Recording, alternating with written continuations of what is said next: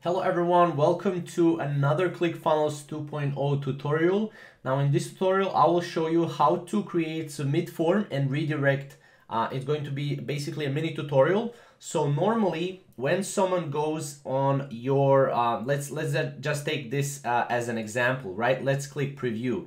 Now when someone goes on your website and let's say they go on your website, they put the email, they submit the email, they will be taken to a thank you page, right? So what we want to do is we want to actually create a flow so when they submit, they are taken to a custom page that we want, right?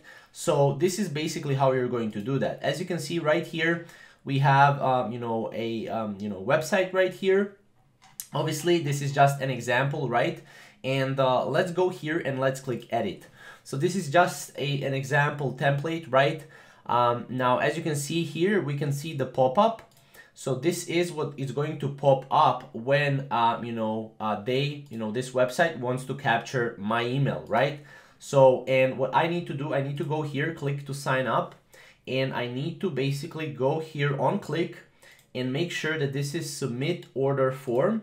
And then once someone submits, so once your lead submits your, their email, you need to enable redirect override. So once they submit, they will be taken to a custom page that I want, right? So here I can paste that custom page, right? Let's say I want, once they're click sign up, I want them to go to this page.